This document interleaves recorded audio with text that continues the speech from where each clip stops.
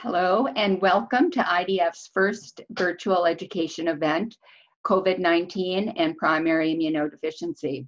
And thank you for joining us. My name is Kathy Antela. I'm the Vice President of Education at the Immunodeficiency Foundation, and I will be your host for today's virtual event. So now I would like to welcome our CEO and President of IDF, John G. Boyle, to personally welcome you. Well, hello there, and I am now unmuted. How fabulous the technology is working as it should. Well, on behalf of the Immunodeficiency Foundation, I want to thank all of you for joining us as we pivot from what was originally supposed to be an in-person education meeting in Maryland over to this, the first of a whole new type of IDF education event. Of course, one of the upsides to this new virtual format is that there is absolutely no judgment if you decide to come to this event in your pajamas. Any other IDF event, you might get a little bit of side eye. I appreciate everyone allowing us to test out the technology. Many of us here have become very familiar with Zoom over the last few weeks, but boy, it's nice to see that that this works as it should when it's supposed to. Well, speaking of getting familiar with Zoom and other remote learning and communication platforms, a month ago, I was imagining that I was going to be doing this introduction in person, but as you all know all too well, the world has changed a lot in the last few weeks. Now, despite the new challenges that all of us here have been facing, the team at IDF has been diligently working, with every new issue that comes up to make sure that we make the changes that we need to our existing programming, meetings like this and events where we have had a track record of providing information where people have asked for it, as well as to address new needs that have come up and address new questions. And so I just want to thank the team at IDF. They have risen to the occasion marvelously, and I am so proud to be working with them. So for the team at IDF who has helped us to get to where it is that we are today and who've helped us to test out some new events over this last week, thank you for working with me and making sure that those that you see on the screen are being well cared for. Now, this pivot, and I keep on calling it a pivot, to virtual events is not only important for where we are today in terms of social distancing and everything else, but we also think that it's going to be very critical for where we can go in the future, since we believe that using this approach will ultimately help us to help more people within the PI community. And so as this is a bit of a kickoff to, again, this whole new world of virtual events, we are going to need your feedback, both here and then with any future events, to make sure that we are doing all that we can and to make sure that we're meeting you where we need to be meeting you. So we are going to be sending you an evaluation in the not too distant future, I believe tomorrow, and responding to this evaluation will help us to fine-tune this type of event and other future events to make sure that we're giving you what it is that you want and what it is that you need. Now, of course, today's program was born out of what you told us that you wanted and needed today. So our event today will address some of the questions that you submitted in advance, but also during the time here today, as Kathy, I believe, had mentioned there, please do use the chat feature to continue to submit questions. If the time allows, and they are very different than some of what it is that we've already gotten, the presenters will try to answer them. If we don't get to all of them, just know that we will be notifying all participants when the questions that were submitted via this event and their answers will be available on the IDF website. So with that, I would like to switch this over and thank the sponsors of this event and who've enabled us to do this and to make this pivot. And we are just so very grateful for all of them, including our core service leaders, CSL Behring, Grifols, and Takeda, our core service sustainer, Horizon Therapeutics, our national sustainer, Accredo, And then our national patrons, Diplomat Specialty Infusion, Kedrion Biopharma, CVS Specialty, Quorum CVS Specialty Infusion Services, Kaba Fusion, and Koru Medical Systems. And please do stay with us after the end of the meeting to visit with 3 of the sponsors today who've agreed to serve as testers for our virtual exhibit hall. So you can get a chance to talk with them, learn about them, and hopefully ask a few questions. Now, in terms of our sponsors, not only are we grateful for them for their support, but many of you have heard me say before that in order to be an effective advocate for yourself, someone you care for with PI, or someone else in the community, it is absolutely critical that you know about all the different products and services and resources available to our community. The more that you know, the better. So the more that you interact with our sponsors and the others who are providing information and resources, it's really time well spent. So once this meeting is over, the learning and the fun don't have to stop. If you haven't already, please make sure that you know how to connect with IDF on social media to keep up to date. There's so much going on that the more channels that we have to communicate with each other, the better. So I think with all that said, it's time for me to wrap things up. And for that, I would like to thank you. I've thanked our staff. We will thank our wonderful presenters. But I just want to thank all of you who've taken a little bit of time out of your day here to be a part of our community and to help us to pilot this very new for us and very exciting type of event. We need to do this sort of piloting as the world around us continues to change. And your participation here today will help us to better serve you and, of course, others within the PI community as we adjust to this, our new normal. So thank you all for being here. And with that, I would like to hand this back to Kathy. So Kathy, take it away. It's all yours. Thank you for that wonderful welcome, John. Before we begin our medical presentations, I do want to share a disclaimer. IDF understands that the COVID-19 pandemic is a rapidly evolving situation. So we do encourage you to check our website often for updates. And please remember too that the information presented during this event is not medical advice and is not intended to be a substitute for medical advice, diagnosis, or treatment. Rather, we're here today as a trusted source and friend to provide you with information that can be used to help understand the current situation we are living in. So now I would like to hand the stage over to our first medical presenter, Dr. Alexandra Freeman. She's going to speak on COVID-19 basics. Dr. Freeman works at the National Institute of Allergy and Infectious Disease in Bethesda, Maryland, and we are so grateful to have her here with us today. Please welcome Dr. Freeman. Thank you so much. I think I'm unmuted now, it seems like, and I realize, I've been doing certain weeks at the hospital and certain weeks at home teleworking. This is my week at the hospital. And I realized my office is a little bit messy. So I apologize for that, which I saw as soon as I was on the video here. And it's just been a little crazy going between the two places. And also that the lighting in my office is a little bit weird. So anyway, so I'm going to talk a little bit about COVID-19. As the disclaimer just said, this is a rapidly changing field and we're all trying to keep up with the knowledge, as most of you are also trying to keep up with things in the news. But so I'll talk about some things that some people may already know, but also try to put this in context of primary immune deficiency and therapies as well. Okay, so what is COVID-19? That is the name of the disease that we have been all talking about. That's actually caused by the novel virus that was named SARS-CoV-2 virus. SARS after the other severe coronavirus infection that was in Hong Kong a bunch of years ago. And then COVID for coronavirus, and then 2, because it's the second one after the SARS one.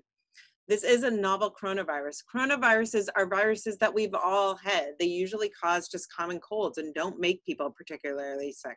But there have been some severe ones over the years. like the SARS one that was more in Asia, and then there was MERS several years ago, which was in the Middle Eastern countries. And usually we think these novel coronaviruses that have caused these outbreaks start from an animal. It's unclear exactly what happened here and when this happened. You know, the initial thoughts were that this was from the open food market in Wuhan, part of China, and that it could have been spread by certain animals, such as a pangolin, which is featured here in case anyone doesn't know what a pangolin looks like, or with snakes, and that this could be a virus that is carried by bats. But really, we don't know exactly when this started, had this actually been around a little bit longer, and which animal is the main vector for this infection. All we know is that it successfully made its way from its animal host to people, and then has spread widely from person to person all over the world. So what are the symptoms of COVID-19? You know, I think we have realized as time goes on that many people, probably the majority, are asymptomatic or minimally symptomatic. They've done some studies, and you know, we are gearing up to do our own here actually at NIH, where they've looked at kind of more widely at antibody levels to see exactly how many people really had this. And you know, for instance, in some of the towns in Italy or in China, they found, you know, really a lot more people than were initially suspected have actually had the infection without many symptoms at all. But what is concerning for all of us is that some people really get very sick, and there has been a high mortality rate from this infection. I put a chart here from a New England Journal of Medicine paper that came out. You know, all of these papers obviously have come out this year in the last month or so, looking at the initial kind of outbreak in the Wuhan area of China. These were more in the hospitalized patients and what symptoms do they have. And what was initially reported there, and we're finding in our country as well, is that fever and cough are by far the most common symptoms. So you can see in the chart I put here that about, you know, 89% of the patients, this is looking at 1,000 patients or so, had fever, usually in the range of about 38 to 39. So that is about 100.5 to 102 fevers. And then cough was also extremely common. About 2/3 of the individuals had a cough, and this was mostly described as a dry cough. And then the other symptoms that have been common are the shortness of breath, and that, you know, people will notice, for instance, when they're walking, they may be okay in bed, but then they walk across the room and they notice that they're short of breath. Headache, I think, is more common than we initially thought. In the study from China, they said 13%, but I think we're realizing that that this is probably a little bit more common. And the fatigue is supposed to be extremely kind of debilitating fatigue. The other things that we've noticed more recently is in China, they reported about 4% of the individuals had diarrhea. I think that's probably been seen a little bit more commonly in our country and some of the European countries, with some nausea and some diarrhea. That can be the initial description. The other symptom that has really come into the forefront more recently in some of the reports is this loss of smell or taste. And there's actually some papers now about that, which can even precede the symptoms. But people notice, you know, this kind of odd, like, oh my gosh, now I can't smell anything, and really can go on for a couple of weeks. So I think one of the questions that worry all of us is, you know, we want to know is who is getting the more severe disease. So from the reports pretty much from every country is, you know, although a lot of people can get sick from this, those at an older age, especially those, you know, over 80 and then those over 60, have had many more, much higher rates of hospitalization and higher rates of death. The studies coming out of China and more recently coming out of some of the other heavily hit countries have also highlighted other conditions. And most of these are surrounded by, you know, some of the diseases that we see as people get older. Hypertension, heart disease, diabetes, kind of that metabolic syndrome we think about when you combine all those together, chronic lung disease with chronic obstructive pulmonary disease, kidney or liver disease, smoking, and obesity. So, you know, the other thing is, and I realized I didn't put this up, it seemed that there's been a higher mortality rate in some of the reports in men. And we weren't sure at first, is this because of, men having a higher incidence as the age of some of the heart disease and other symptoms, or, being more smokers, especially in China, and men. But, I think that is being seen in other reports as well. But, what's really scary is that, sometimes otherwise healthy people, even in their 20s and 30s and 40s, are sometimes getting severe disease and ending up in the hospital, and sometimes even needing to be on a ventilator. And there's even been some cases of mortality. I didn't put this up there, but one of the other higher risks where we've seen a lot of individuals is healthcare workers who are being exposed and sometimes have not had, either early in the epidemic, didn't realize about the need for such extensive protective equipment, or have not had as much access to it. The disease in kids compared to influenza, for instance, where kids get the flu and really get quite sick, the disease in kids seem to be much more mild or asymptomatic. And I've been talking to, my training is in pediatric infectious diseases, and I've been talking to my friends around the country at the big pediatric hospitals. And really, it seems like the pediatric hospitals are seeing some cases, but are being more spared from the very severe cases. That it's just a few compared to the adult hospitals, where they are really quite overwhelmed. In fact, some of the pediatric hospitals are now allowing some of the adults, or turning one of their intensive care units into adult intensive care units. But kids can still carry the virus and can transmit it to others, which was one of the big reasons, the schools immediately closed as these outbreaks started to become more apparent. But what's been unclear, and kind of all the reports coming out, is how much worse outcomes are we seeing with underlying immune deficiency, or even secondary, primary or secondary, or with more mild asthma. For instance, there was not much of a signal in China that children with asthma were having more trouble compared to children with asthma with influenza, when they can get really quite sick. Now, the incubation period, once people have been exposed to someone with this, we know from the studies with very good contact tracing in China that it can take, an average, it's about 5 days. So, and then most people are infected within 11 and a half days. And that is why we've come up with this incubation period of 2 to 14 days. So when people have to be on home quarantine after an exposure, we say 14 days because almost every single person has a symptom within 12 days. And then we just add 2 days to that to be a little bit extra careful and extra neurotic, which is really important through this period of time. But most people are getting sick within that first week. But if you've been exposed to someone, it is really essential to quarantine at home for 14 days to avoid spreading to others before symptomatic. And we do know from reports now that it is possible to spread this infection before you actually have symptoms, which is scary, and why those of us at the hospital are walking around wearing masks all the time to try to avoid giving it to our patients, for instance, while we don't have symptoms. And partly because of that longer incubation period, and then because of the very severe cases that we are seeing at different hospitals, as we've all become, very accustomed to hearing about how essential it is to flatten our curve. So, and the need for social distancing. On the top, on the kind of the slide on the left there with the curve, this is a slide in various type of ways has been portrayed all over the news and Facebook and everywhere about, what is the capacity of our healthcare system? And then if we just let this spread and be, hope that, eventually we'll all get immune and we will take the hit with some severe cases, our healthcare system really doesn't have the number of intensive care unit beds and the number of ventilators to really keep up with this disease.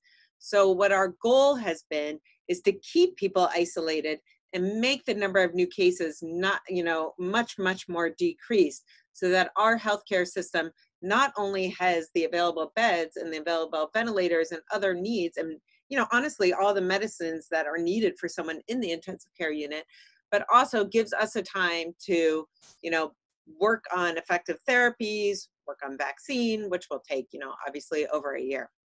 And then I wanted to highlight in some of the news reports in areas where they've looked to see how well social distancing is actually undergoing, are we doing a good job at our social distancing, that the lighter the state is, the better we're doing.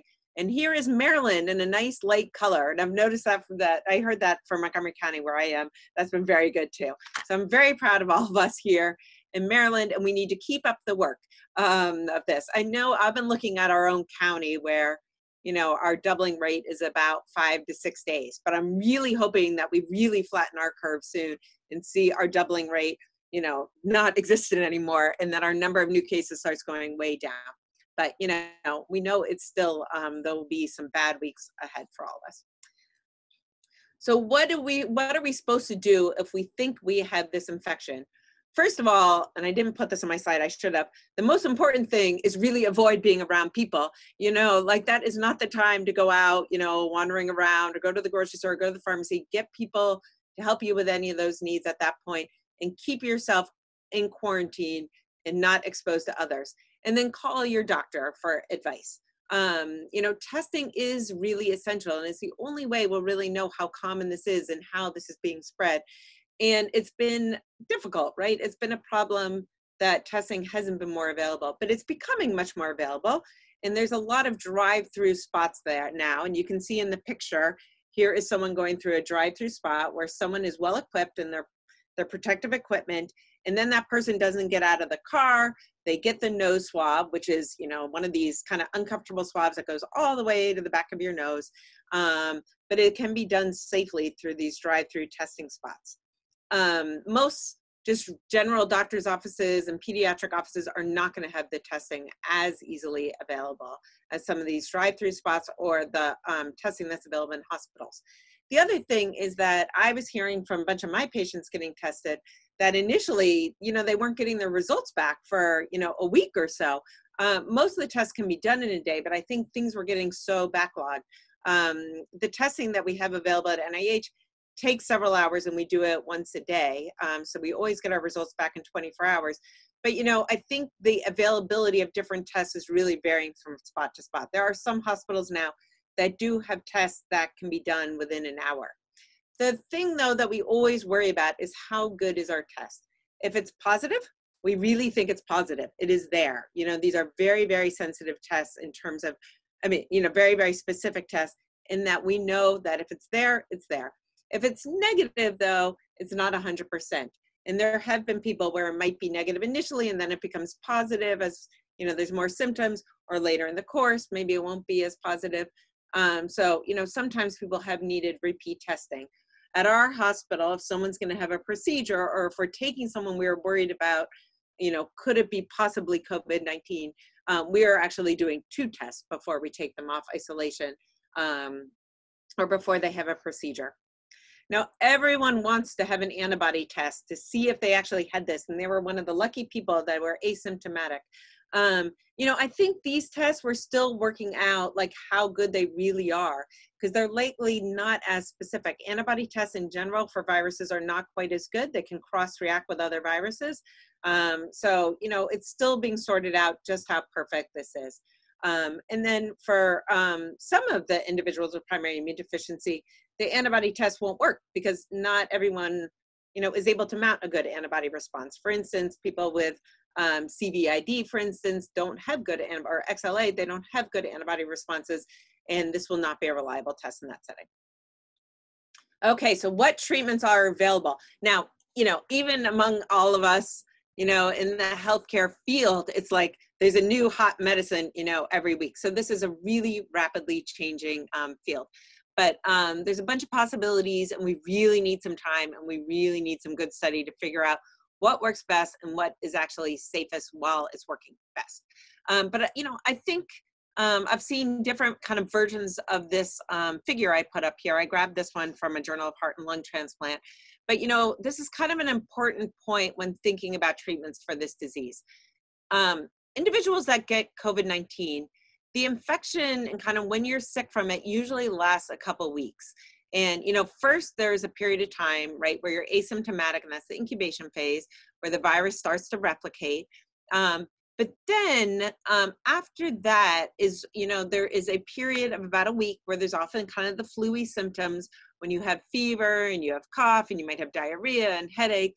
And that's when you're really seeing kind of the symptoms related to the virus kind of replicating, and your body's immune response, beginning to kick in to control this virus. What's concerning about this disease isn't so much that first phase, because most people seem to be doing reasonably okay, although totally miserable, during that first phase. It's the second phase of the illness where suddenly we see much worse, only for some individuals, but worse shortness of breath. And that's where individuals tend to end up on ventilators. And the thinking is, changing to thinking that a lot of this might be related to the host inflammatory response, where you see kind of this intense inflammation related, that's going after the virus. And so you see this really intense inflammatory response. And then you're thinking about how to treat that has to change a little bit. In that period of time, also individuals are seeing a lot of kind of clots forming with, like clots in the lungs, also leading to more and more breathing issues. So in terms of therapies, we got to think a little bit about what is better to kind of affect, how much of the virus is there. And then kind of later in the disease, people are more focused on actually changing kind of the inflammation response. So, all of these therapies are unproven. We really want people to do these things as part of studies. Medicines have side effects, and we've had plenty of treatments that people have used where there can be side effects and the medicine eventually turns out not to work. And there's lots of examples already in this disease of therapies that were used that didn't work. So I just put up a couple here that have been mentioned. So in terms of blocking the viral replication, the azithromycin, the hydroxychloroquine, that is a little bit both for the virus as well as the inflammatory response. Azithromycin has some kind of a little bit magical anti-inflammation responses, and we actually use azithromycin a lot in our primary immunodeficiency patients. But the hydroxychloroquine seems to help with viral replication. Now, we have no idea if that works in people, and the studies that have been done so far have been not well-controlled studies, very small studies, so we really just don't know. The only thing I would caution about this regimen is that both of these medicines can cause EKG changes, can cause some changes and prolonged intervals in the heart. So there is some toxicity if that's used, and it's something, that is much better done if you can be properly monitored. Hydroxychloroquine can also cause eye toxicity. Chloroquine, which is also similar to hydroxychloroquine, can also cause some funny kind of dreams and can cause, sometimes it's caused some psychological changes. The other thing is that, hydroxychloroquine is a medicine that people used often for lupus. And these medicines are being used a lot now, and people that really need these medicines are having some trouble acquiring the medicines for their lupus and other symptoms. So that is one, though, that's getting a lot of attention and maybe it will turn out to be helpful. There are some ongoing studies now looking at that more closely. Remdesivir is an antiviral that was initially developed for Ebola. Again, it didn't work, after it was properly studied for that.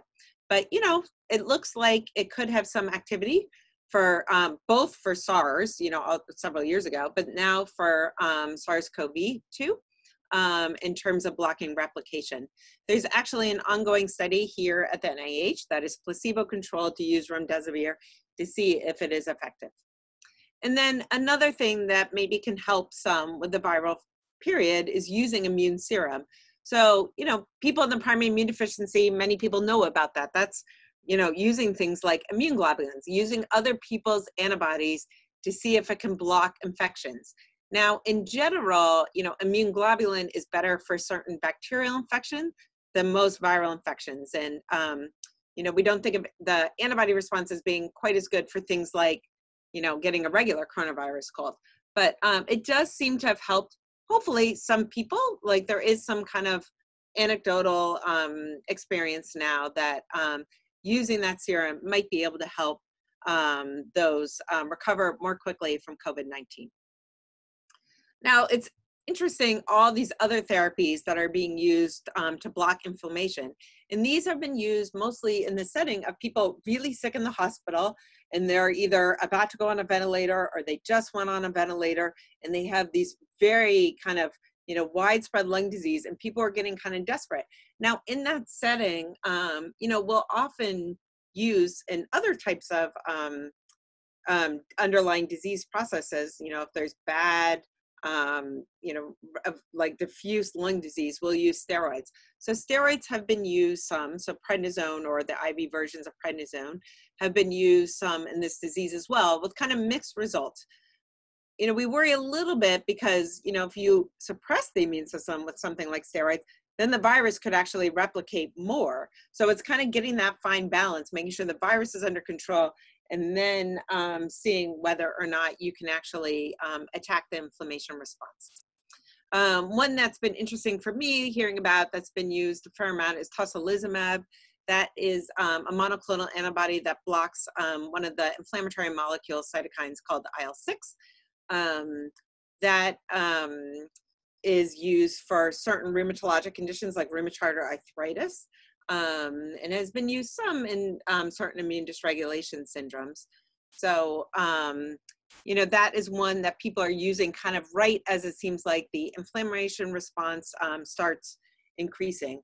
You know, I follow kind of one of the largest cohorts of patients that I follow are those with hyper IgE syndromes, where IL-6 signaling is already somewhat impaired. So it's been interesting for me to hear about the use of that, wondering what that means for my patients, you know, who already have decreased IL-6 signaling. You know, could that be a good thing, you know, for this period of blocking inflammation? Anakinra, which blocks IL-1 signaling, has been used some, and JAK inhibitors, which are involved also in kind of the inflammation part of the immune response. Now, again, with JAK inhibitors, which are used for some of our immune deficiencies, the most common one people think about it with is called gain-of-function STAT1. But, you know, JAK inhibitors can actually make viral infections worse. So, you know, again, it's thinking about the timing of this.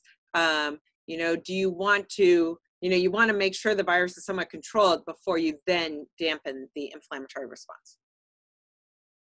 So how is COVID-19 affecting people with primary immune deficiency? You know, we really just don't know now, you know, at this point. I mean, these diseases, the PIs are rare, and, you know, so in the disease, although it's affecting many, you know, obviously hundreds and hundreds and hundreds of thousands of people now in our country, you know, it's still a small portion of the population. And then you have to think about the primary immune deficiency individuals.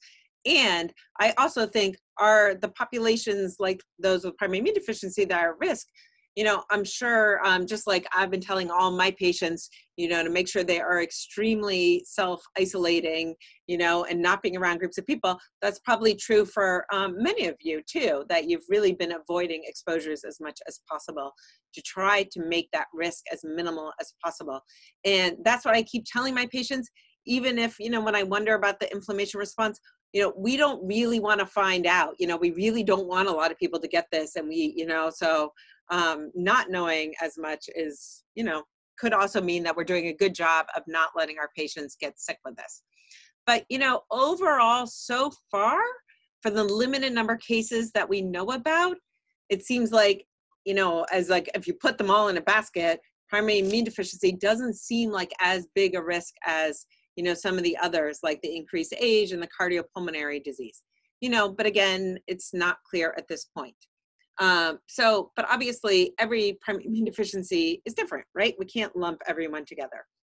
So when you think about T lymphocyte defects like combined immune deficiency, the severe combined immune deficiency to George, you know, the T cells are what's really necessary initially to control the virus. So potentially, you know, that could be worse. And we know, for instance, babies that have SCID, you know, do extremely poorly when they have respiratory viral infections. So we worry that it would be the same with this virus as well.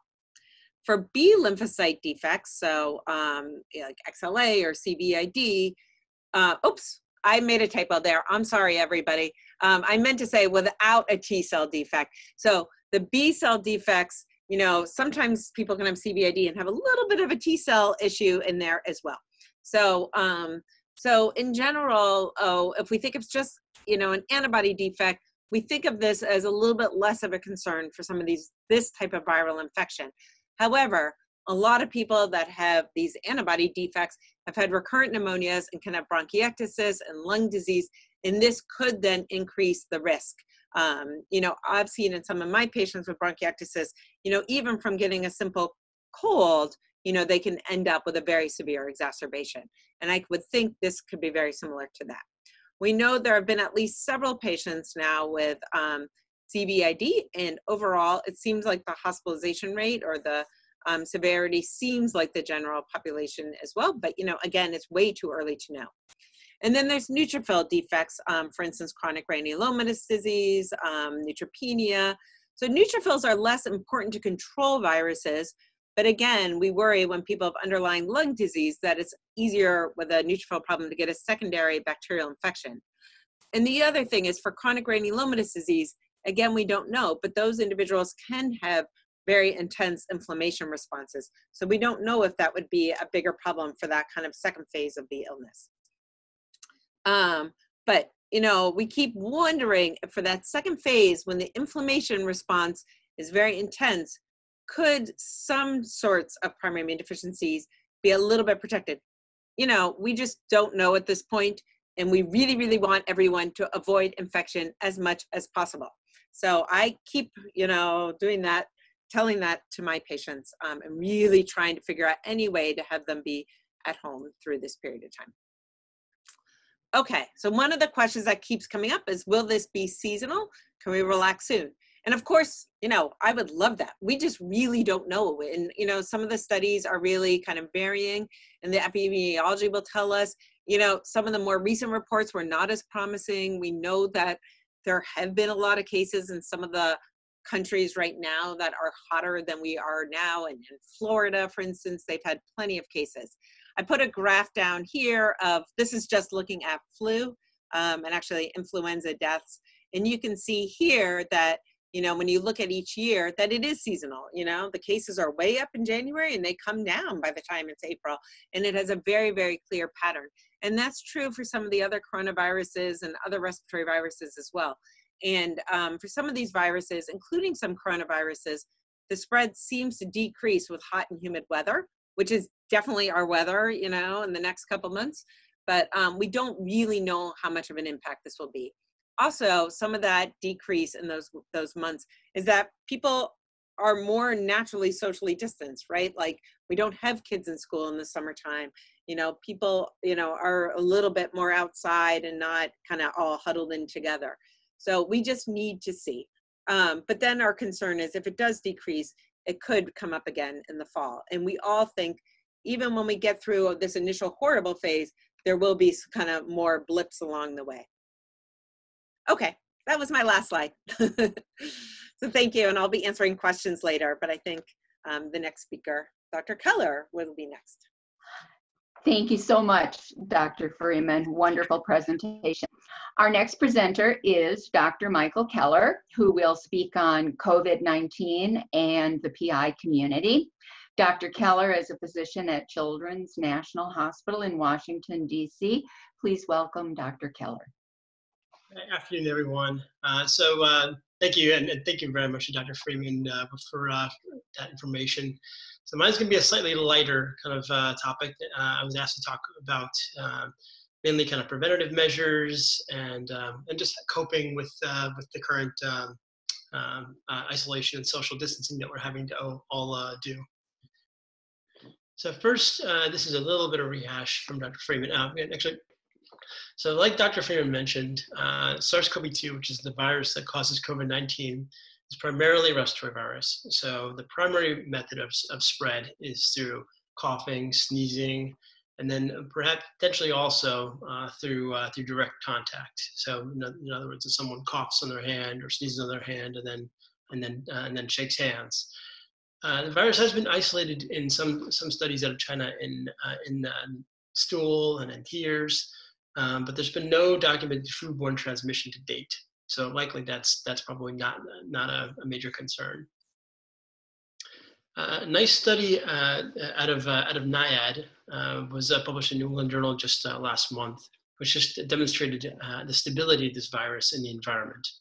So this is an RNA virus, and it's the same type as a lot of other cold viruses, a coronavirus, but it unfortunately can be stable in the environment for several days, and where it lands tends to actually seems to matter. So this study tested the stability of the virus on different materials, and they found that it was most stable on either plastic or on stainless steel, on which they could detect a still infectious virus for up to 3 days. So less detectable for a longer period on cardboard, and few studies have been able to actually identify infectious virus on clothing. However, there was a study recently that sampled the virus in various places in a healthcare facility, and they were, unfortunately, this was again in healthcare workers who were taking care of COVID-19 patients, they were able to identify virus on the outside of the masks. So, like Dr. Freeman mentioned, this is a virus that's what's called an envelope virus, which means it actually has parts of the cells that it actually grows in that make up part of the virus. Because of that, actually, it's susceptible to a lot of cleaning agents. So you essentially can break that membrane, and if that membrane is broken, that makes up the virus, it's no longer infectious. So in that way, just a lot of common disinfectants can be used that will kill it. Heat and UV seemingly may kill it, at least on certain surfaces. It seems to be very stable, however, in cold. So at 4 degrees, it was stable potentially for many days. It's also, however, inactivated by many strong acids and bases. So a lot of common cleaning materials are able to kill it. Obviously, our first line of defense is proper hand washing. And I'll stress, even soap and water is able to inactivate most envelope viruses. The important part is actually making sure that we're washing our hands properly. So in order to be washing your hands, you have to make sure you actually you lather properly, that you're washing for a minimum of 20 seconds, and you're covering all surfaces. So really learning how to do this right is really essential right now. There's a lot of great websites that will actually add in lyrics for your 20 seconds so that you make sure you're actually doing the proper length.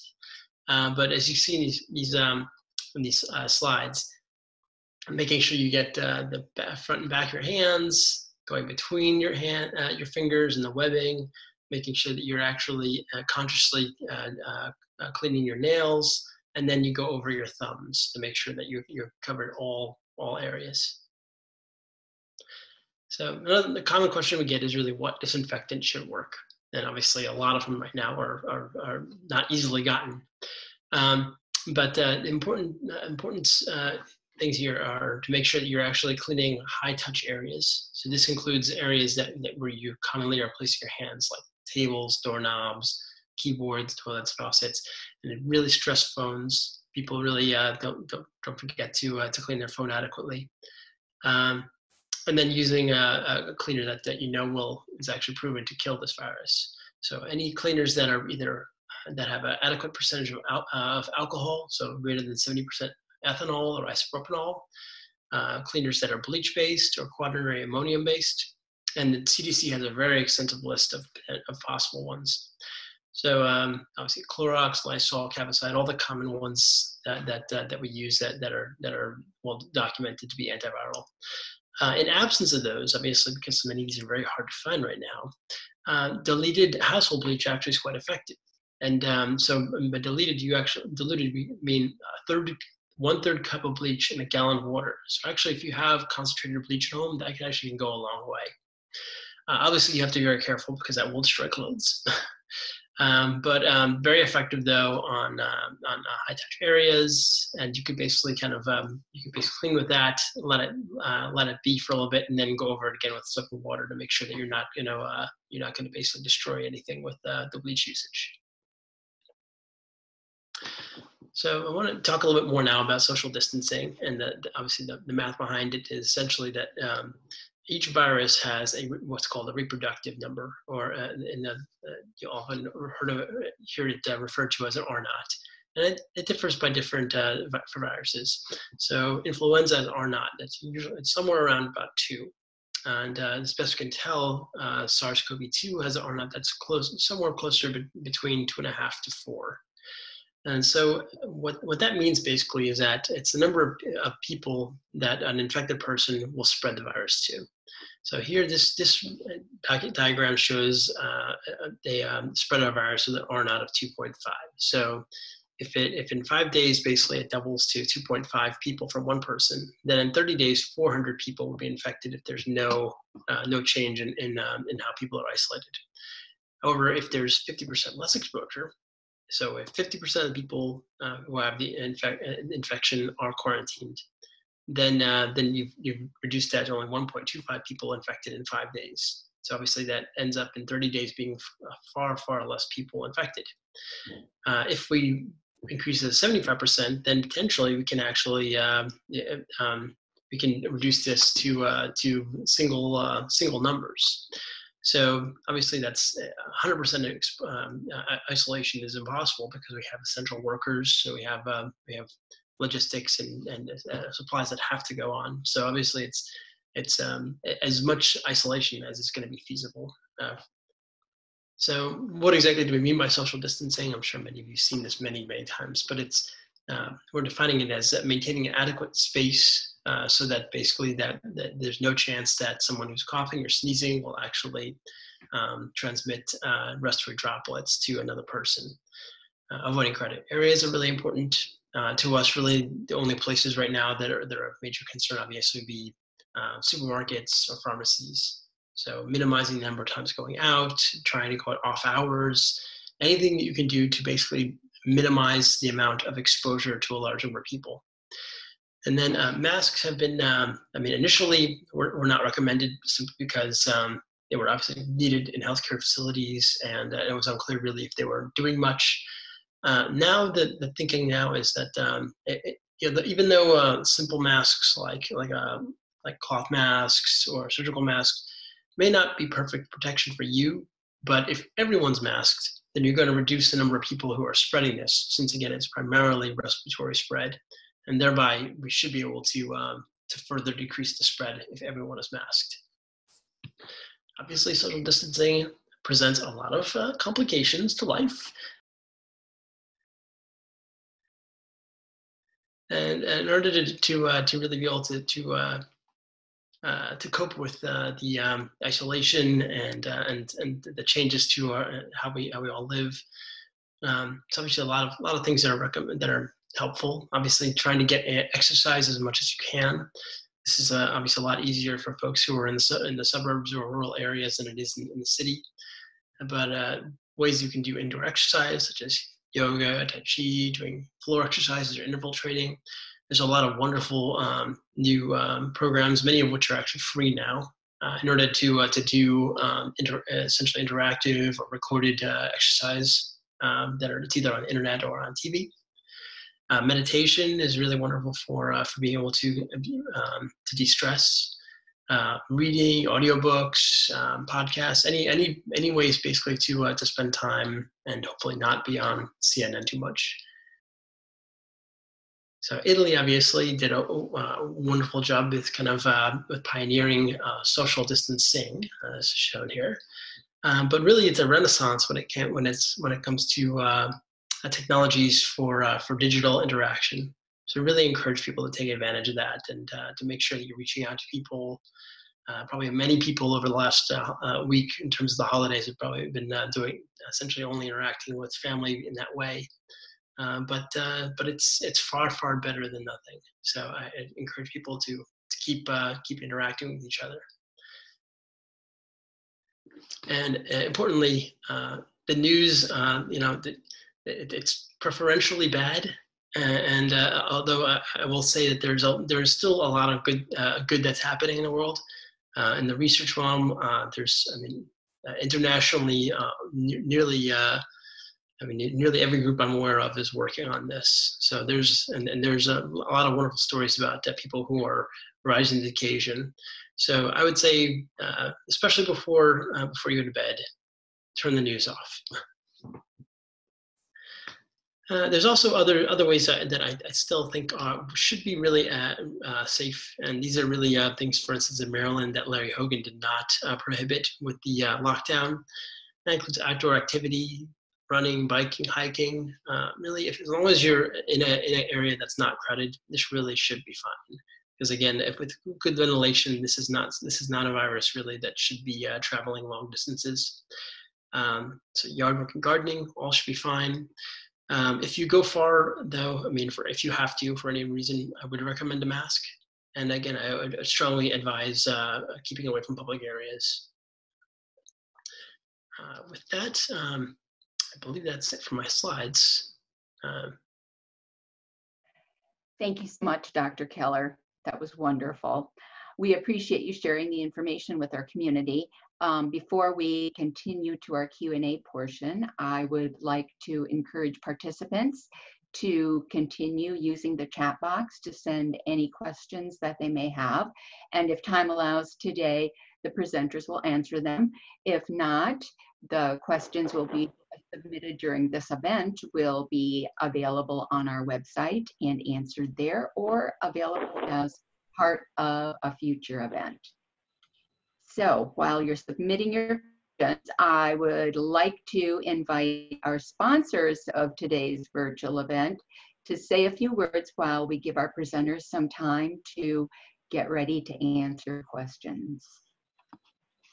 First, I would like to introduce Sean McCabe from Takeda. Yes, thank you. Sorry, I saw the name up there, so didn't know if I should start. So Sean McCabe, I have the honor and the privilege of leading our marketing efforts for the PI patient community. So needless to say, sorry, my monitor's up here, my camera's down here, so if I'm looking like I'm off in space, one of the unique challenges of the virtual environment. But so needless to say, you know, I don't think it needs to be said, but certainly wish we could be engaging under different circumstances, not only as a community, but certainly as a country. But certainly really proud of the efforts everyone has been making to try and you know, deal with the kind of current reality that we're in. And so I do want to extend a special thanks, John, and to you and your team from an IDF perspective, recognizing that now more than ever, community is so very important, and obviously a need for a source of truth and understanding. So a sincere thanks for not only taking kind of the leap and the risk of doing this, not only in the virtual way, but just the ongoing efforts to spread information to those who need it. So a sincere thanks, and our participation's greatly valued. And then a quick note, just an aside, obviously to Alexandra and Michael, and to the broader HCP community in some respects. You guys are all true heroes, and we've always felt that certainly within the industry, for people who've dedicated their lives and much of their passion to helping those in need. So now more than ever, I think that recognition's there. But a sincere thanks, obviously, from all of us, and just to the broader community and those who are helping support and caretake for those in need. And so just a few couple, I know it's a short couple minutes here for Takeda, but I just want to say how proud I am of the response we've had as an organization. Really, really happy to see from a broader direction from a company standpoint, a true reflection and underscoring of the commitment that we've got, not only to the safety of the community and our employees, but also just a broader focus on trying to be a part of the solution. And so really proud to see right out of the gates, very much on the leading edge as an employer of having us all work from home before many within the industry in some respects took that leap. And they knew that in the sense that we needed to maintain that support and innovation to the community more than ever. And so while we ceased a lot of our touch points within the community, whether it was HCPs or the patients, it doesn't mean we've stopped doing what we're doing. So we are very, very focused now, not only in trying to offer new or generate awareness of solutions within the community and supporting those who are potentially moving into different sites of care, offering financial assistance given the economic kind of dynamic out there, but just also building a foundation for the future on things like this. Even in the best of times, we recognize the need to engage will be a blend between live and virtual in some respects. So we're preparing for a future of that for sure.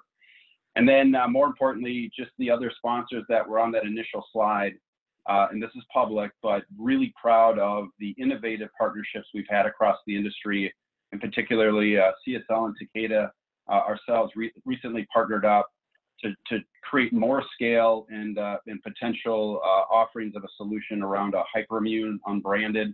So really, really proud of just the broader efforts as a company, but also as an industry on how we're trying to help out this humanitarian crisis in a lot of respects. So that being said, it's not just my voice. I wanted you to hear very briefly. I was going to introduce Dana Flathammer. While I'm proud of what we're doing as a company, I'm even more proud of what her and her team are doing to help the PI community. Dana leads our PI community support team, and just here to offer just a couple words, and then we'll pass it along. Thanks, Sean. Just a word of thanks to everybody for joining today. I know myself, I have 4 kids with primary immunodeficiency, and you may know that my IG Source team is all patients and caregivers. So everybody on our team is either a patient living with primary immunodeficiency, or they're a caregiver. So we have a spouse, we have parents, and really we, like Sean said, understand that community matters so much at all times, but now more than ever. We've extended our hours. We are really focusing in on finding a new normal, looking at ways in which we can navigate these challenges together. I'm shocked that none of my children have walked in as I'm trying to present. Like many of you, I'm trying to do a dual role. And so we take our responsibility to the PI community really, really seriously. And we're here. And we're here to listen, and we don't always have the answers, but we are walking the same walk as you.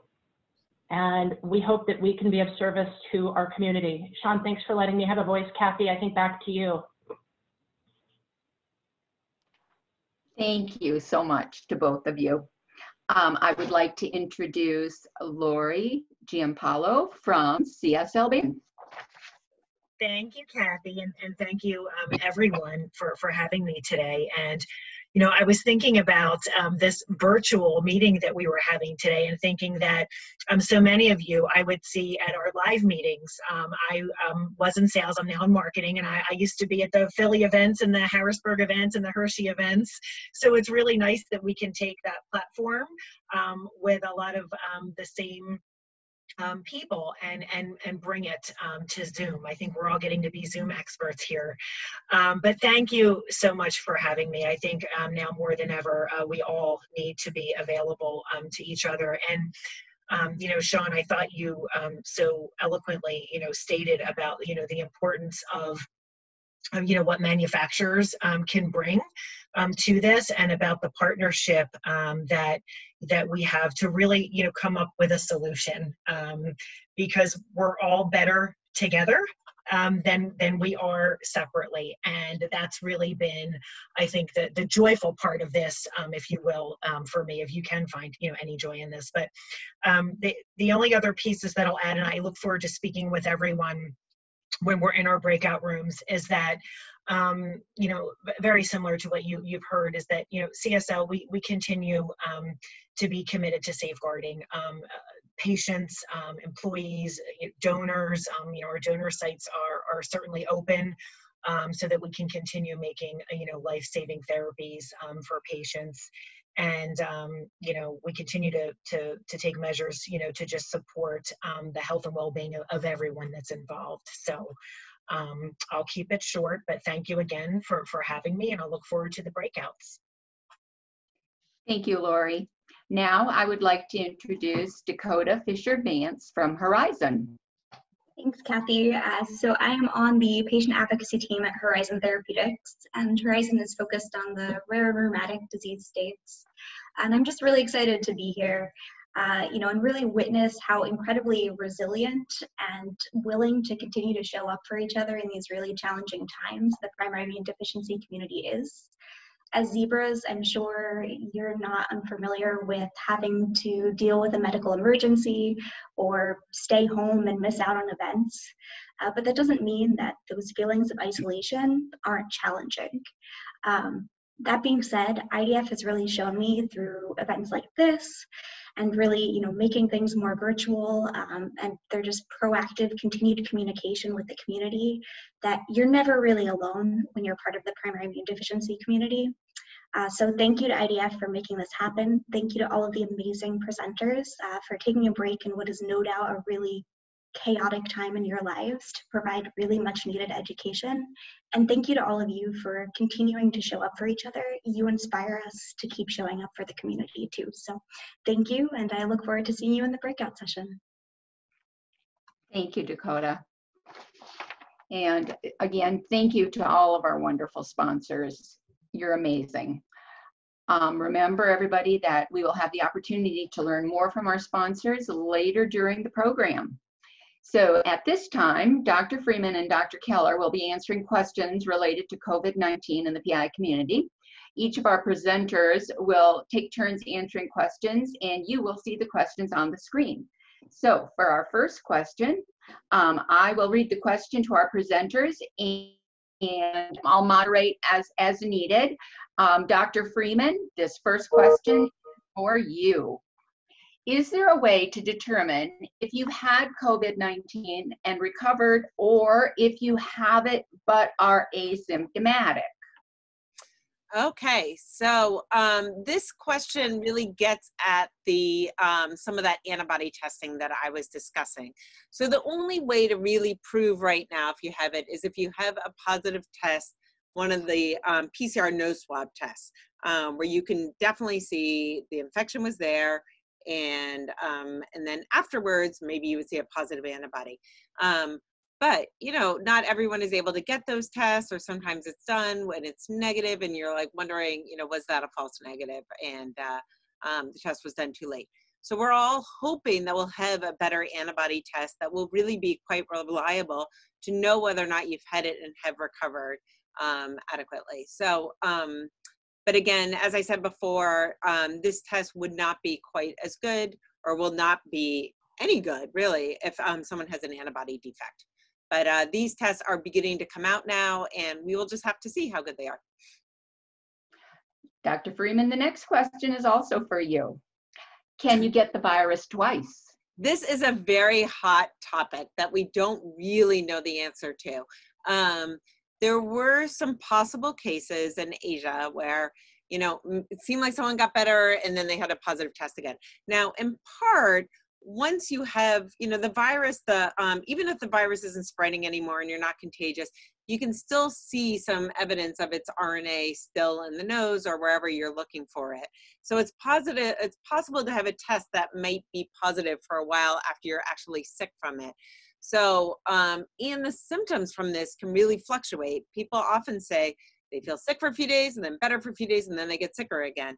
So we don't really know of people that were sick, fully better, and then clearly got this again.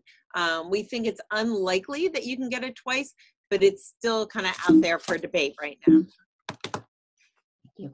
Dr. Keller, can the virus cause permanent damage to my body or make my PI worse? Yeah, this is a great question. So the main target for this virus seems to be the lungs. It's very highly trophic to respiratory cells.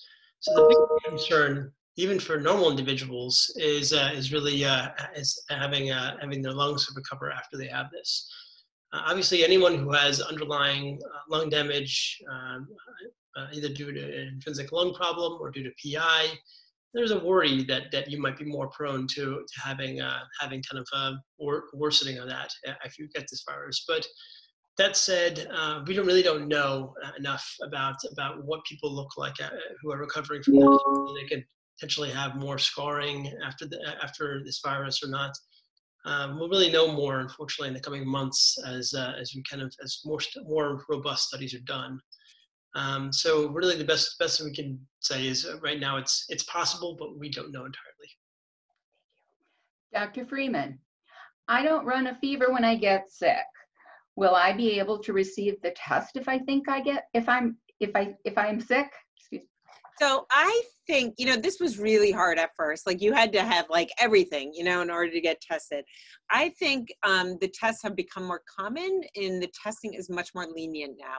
I know at NIH, we do like people to have 2 symptoms, right? Like you can walk outside right now and cough because there's so much darn pollen in the air. But if you have cough and a little shortness of breath or cough and a fever or cough and some diarrhea, then it's pretty easy to get a test here. I realize NIH is an easier place as an employee to get a test though than elsewhere. But I do think the criteria loosening up, and your physician should understand that in the world of primary immune deficiency, the symptoms are not classic. And I think if that's explained, it should be able to get tested. Thank you. Dr. Keller, does IG therapy protect me from COVID-19? Yeah, it's another good question. And again, unfortunately, early on, actually, I reached out to a lot of makers of immunoglobulin to see if there were any reports yet or studies about cross-reactivity. And unfortunately, there was very little known. Like Dr. Freeman earlier mentioned, a lot of groups are developing antibody tests to try and understand who has immunity to COVID-19. There's a lot of early reports about these tests cross-reacting with other coronaviruses. So whether that's just part of the test not being good, or whether that is truly biology, whether there's some cross-reactivity with some circulating coronaviruses, we still don't know entirely yet. This coronavirus in particular is very different from the ones that usually circulate in the population, which are predominantly what are called alpha coronaviruses. So unfortunately, I would operate on the assumption that your immunoglobulin does not give you protection against this. Maybe we'll find out later that it gives you some, but until we know more, I would say probably don't make that assumption.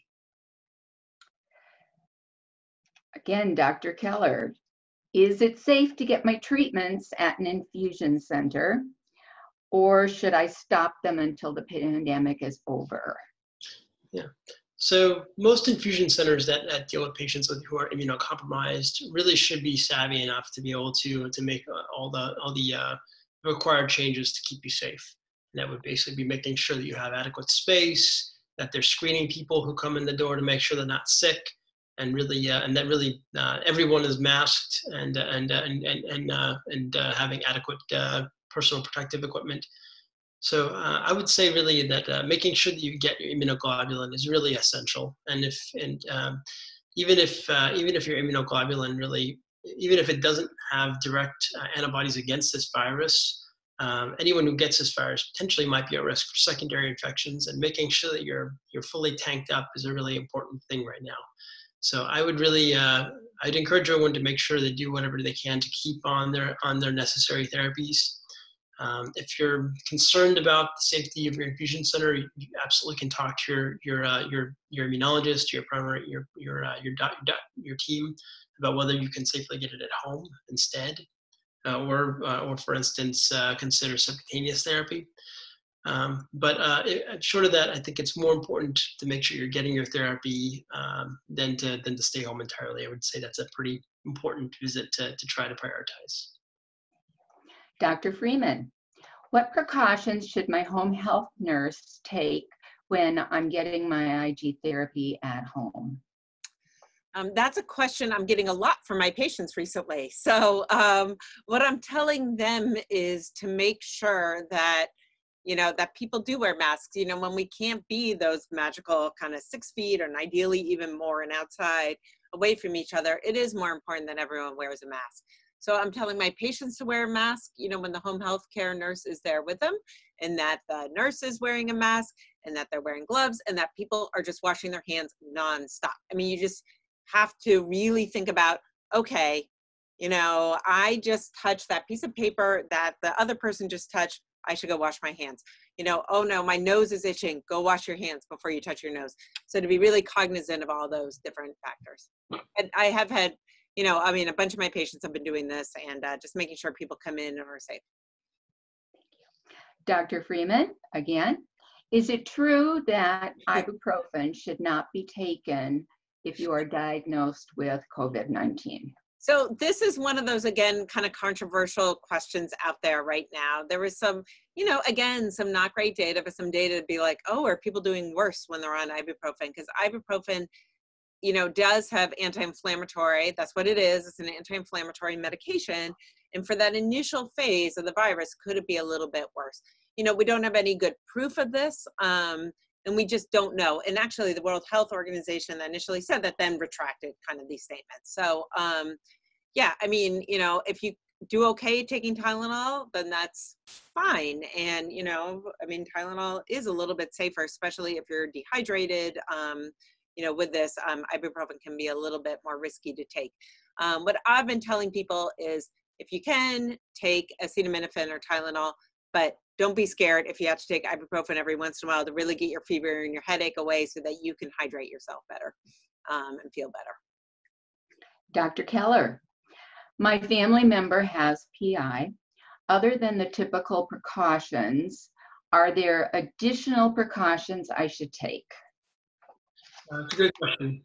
So really, my only suggestion here would be just to consider consider basically plans, basically in the case that that someone were to, if someone were to get sick, how would you go about being able to kind of do isolation, and then doing everything you can to really be able to prevent that person from having to have exposures. So if someone who doesn't have PI can primarily do the shopping or whatnot. But otherwise really it's the same precautions that just about everyone should be taking. Dr. Freeman, someone in my house works in a high-risk environment for being exposed to the virus. What kinds of precautions should we take so we don't become infected? Yeah, this has come up. I mean, I feel like, you know, a lot of my patients have a parent that works in the healthcare field or something. And it's really, really tricky. You know, if you're a high risk individual and you have a family member that has to work in the high risk environment, you know, first of all, there's always the question of, you know, going to your boss and having a conversation to see if there any way to minimize things. You know, for instance, you know, one of my patients who has a lot of the risk factors, you know, trying to have our family members and nurse have the nurse work, but in a non-COVID unit, you know, like any way they can mitigate the risk for the families, I think is helpful. But otherwise, I think what a lot of people are doing who are in the healthcare fields is trying to decontaminate as much as possible when you go home. You know, for instance, taking off your shoes outside. You know, when I go home, and I mean, we don't have a lot, but we do have cases of COVID in our hospital, and just being around people like this week when I'm working here in the hospital, you know, as soon as I walk in the door, besides washing my hands, I immediately, you know, take a shower, try to change your clothes, you know, try to remove any of those risks as much as possible. Thank you. And this will be the last question, Dr. Keller.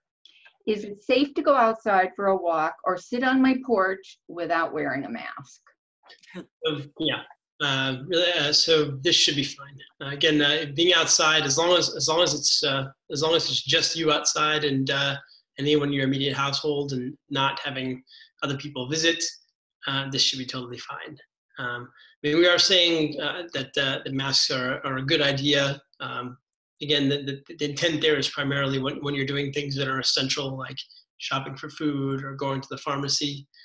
But being outdoors with a high degree of ventilation, really, you shouldn't need to wear a mask for that necessarily. Thank you. So thank you, of course, to our wonderful presenters for answering all these questions.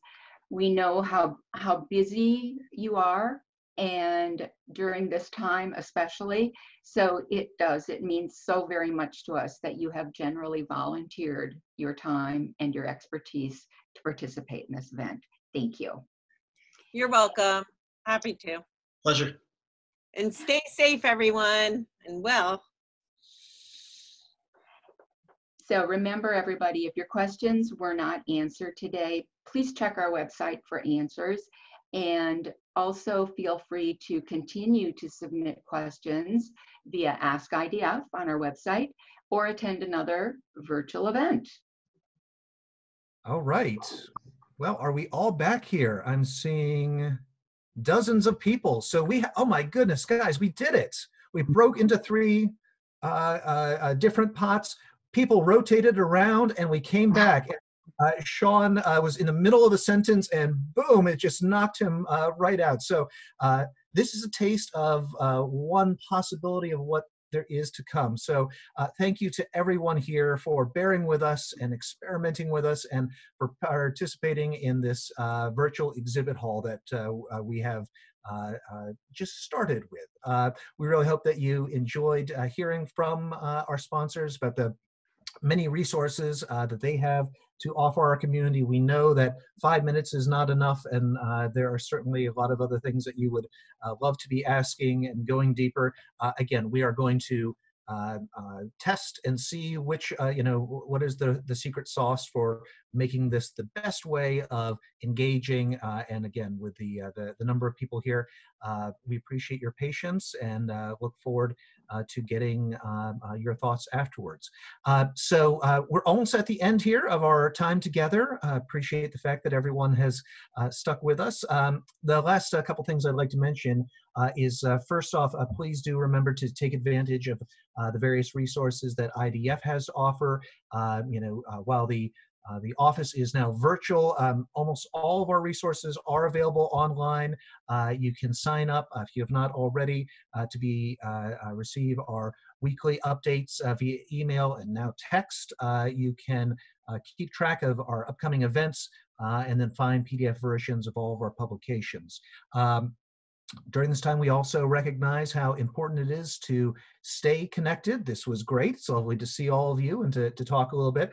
But we do encourage you that to take advantage of some of our various support programs, including our virtual Get Connected groups, a new program that we just started this past weekend, where members of our community can connect with each other on Zoom to share their journey and to provide support to each other in small-ish groups. And more information about those programs and some others will be sent out in the email, along with, as I mentioned before, the survey. So please do fill out that survey and when you get it, just so we know how it is that we did and what you want to see in these events and how we can work together to make our community stronger. So finally, if you have more questions, as you can see from the slide there, you can go online and submit your questions to Ask IDF. We also have our phone number there, which it takes a little bit to route around to the right person. So I always suggest that you use Ask IDF first, if at all possible. It's just a little bit more of an efficient way these days as we feel our way through it. So that really brings us to the end of our virtual education event. So thank you once again to our presenters, Dr. Freeman and Dr. Keller, who took part of their day out to be with us. Thanks to the IDF Board of Trustees for supporting the staff as we have made this pivot and have given us their full support as we have tried to go into kind of new territory here and made sure that we felt supported along the way. To all of our supporters and our sponsors and all else out there who have been communicating with us to make sure that we have the information that we need to provide to you. And then thank you oh so much to all of you for taking the time out of your day to participate in this unique little experiment. We've really enjoyed spending part of the afternoon with you and experimenting here and trying things out. And I think that this was a really great start. And we hope that you enjoyed the information that you received here.